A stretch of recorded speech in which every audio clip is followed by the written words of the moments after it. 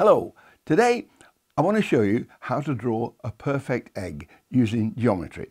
Okay, so what I'm mixing is formal geometry with nature. And isn't nature wonderful? So what I've got is 5 dots here, which I've already mapped out to make a pentagon. If I threw it away, it would be a pentagon, but it's here. And inside the pentagon, I'm going to form a pentagram. And the pentagram was used by the Pythagorean cult in southern Italy, the followers of Pythagoras. And they felt it was magic, just magic. And in a way, I agree with them. So a pentagon and a pentagram, you need to join opposite corners.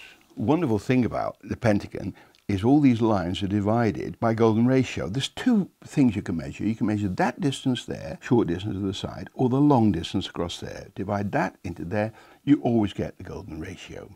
But even when you split it up again, divide that into that golden ratio. And it's just absolutely beautiful. But how am I going to form an egg? Something that's natural, something that has a natural shape in nature. Well, a few more lines, okay? First of all, through this point here, parallel to the base, I'm going to draw another line. Now, 2 more lines. One from there, the end of that one, to there, and one from here to there. And all my line drawing is complete. Now for the egg. A hen is a production line of eggs. There are 9 in the process, from the very smallest to the one that's going to be delivered today. And it's the one that's delivered today that I'm going to show you now. First of all, I'm going to ask you, which end of an egg comes out first? The thin end or the thick end? Did you know? Well, I'll tell you the answer is the thicker end. Why? And I'm going to explain that. What I'm going to do now is draw a semicircle. It's going to go from this point here down here. Now it nearly coincides with the bottom line, but it doesn't. It overlaps it slightly. What I'm drawing shows you just how the hen's egg is laid, because when it's laid, the shell is soft. And as it's soft, the egg inside has been more or less a perfect ball. And as it begins to be laid, it's pushed out just like a water bubble coming out up from the bath.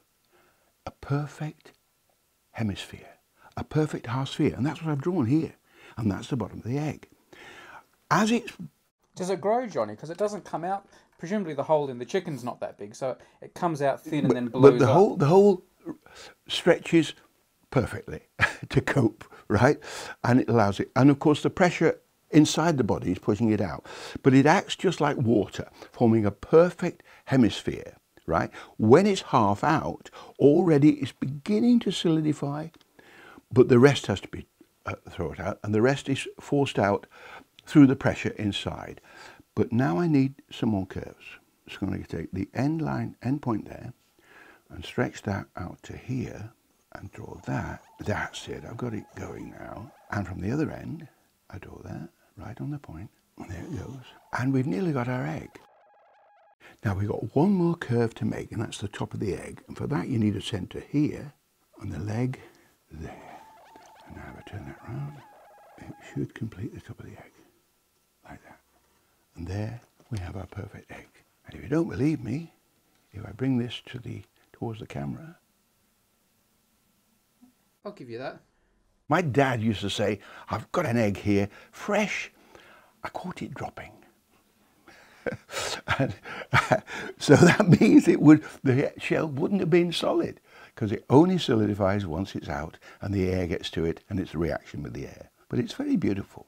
I don't know any more mathematics that goes with this at all, other than the thing is beautiful, and it links nature to geometry. And I love them both. Cheers. If you'd like to go even deeper into the mathematics behind egg shapes, this reasonably recent paper may be of interest. They were chasing a universal formula for egg shape. Now for chicken eggs, it looks like this. But for more pear-shaped, so-called pyriform eggs, you need this one. Meaning the universal egg formula, well, it's this whopper. The 4 parameters are the egg's length, breadth, shift of a vertical axis, and the diameter at 1/4 egg length. If you'd like to check it out, read all the details, we'll include a link to the paper in the video description. And over on our Extras Numberphile 2 channel, you can see an interview I've just done with a Ukrainian poultry engineer who helped create the formula. That's worth a look too. The principles of evolution, to deduce another more complicated formula. So it appeared to be very complicated. It appeared to be awful from my point.